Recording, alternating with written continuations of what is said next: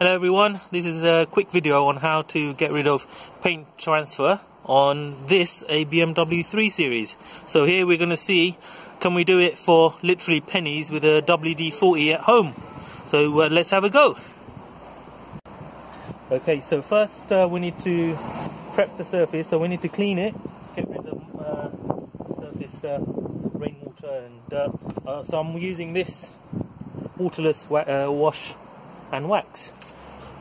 Or you can use anything, other brands if you like, but this one I got cheap from Amazon for about £5. So just squeeze it on here.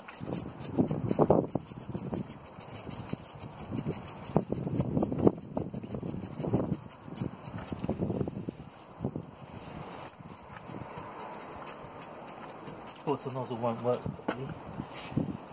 So you do.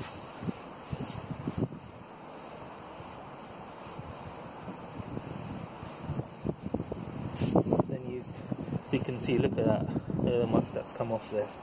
And you just wipe with the clean side.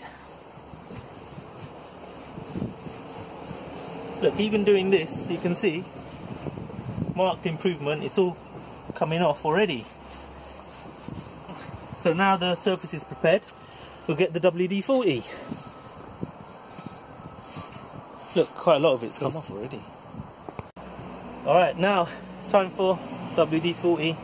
You can pick these up in Tesco's or anywhere you like, everywhere it's available. So let's spray it on like so. Now it's elbow grease.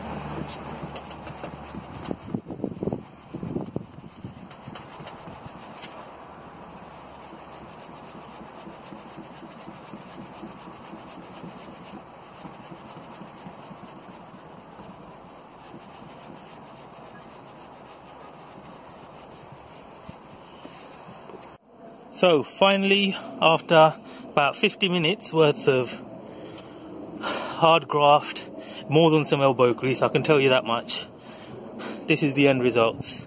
Using simply WD-40 and some microfiber cloth. This took a little bit longer because the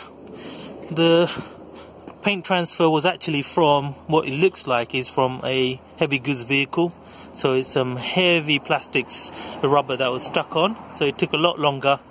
My advice, if anything like this happens, just make sure you wipe it off or use this method as soon as you see it. Otherwise it gets caked on and it takes a lot of time, like this example here. And but you can hear my son saying he's happy with the job. So hopefully the owner of this vehicle is happy also. I hope this helped everyone. And like I said, main thing with this is patience, a lot of patience. But as you can see, brilliant results, and cost of this was about 60p and a lot of 50 minutes worth of hard graft and a cup of tea.